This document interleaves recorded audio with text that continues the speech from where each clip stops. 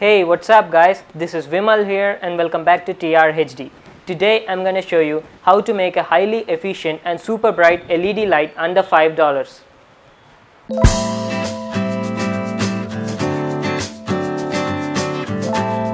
This is a 22-watt LED light strip which has 45 LEDs in it, and it gives an output which is equal to light output of a 200-watt tungsten bulb.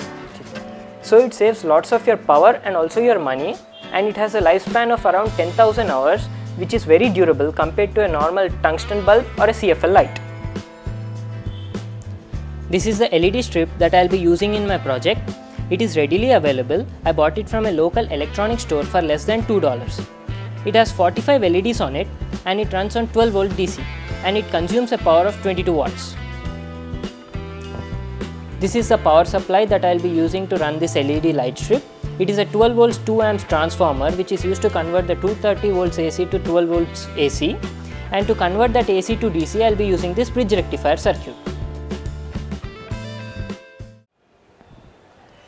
To make this bridge rectifier, I have used 4 2 ampere diodes, and to purify the DC I have used a filter capacitor. Now I will show you the schematic of the whole power supply.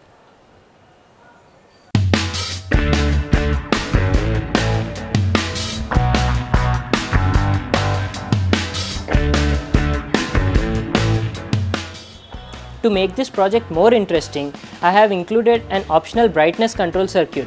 This brightness control circuit is used to vary the intensity of the LEDs. This circuit is highly efficient circuit made using pulse width modulation system, where the efficiency is greater than 95% even at lower intensity of the LEDs.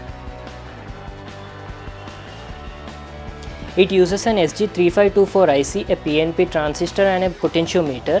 The total cost of this circuit is less than $1, so it's very cheap to make. If you don't want to use this brightness control circuit, you can directly connect the power supply to the LED strip. Now I'll show you the schematic of this brightness control circuit. Just have a look at it.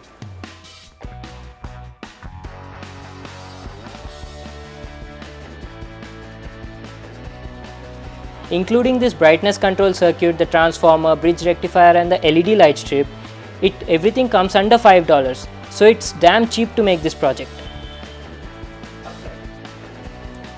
I have completely assembled the project now. This is a transformer which converts the 240 volt AC to 12 volts AC, and this 12 volts AC is given to this bridge rectifier circuit which converts the AC to 12 volts DC, and this is the pulse width modulation regulator which is used to vary the brightness of the LEDs. The final output is given from there to this LED strip. This potentiometer is used to vary the brightness of the LEDs. Now let's check this circuit.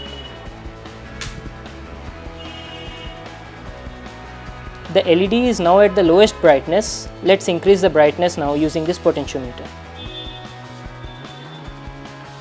Oh, it's really bright.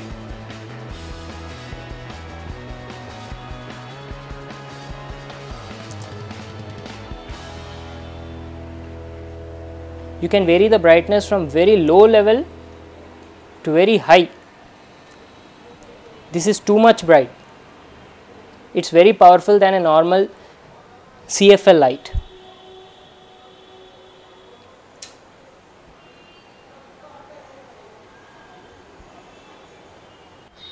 If you don't want to use this brightness control circuit, you can just directly connect the power supply to this LED light strip like this.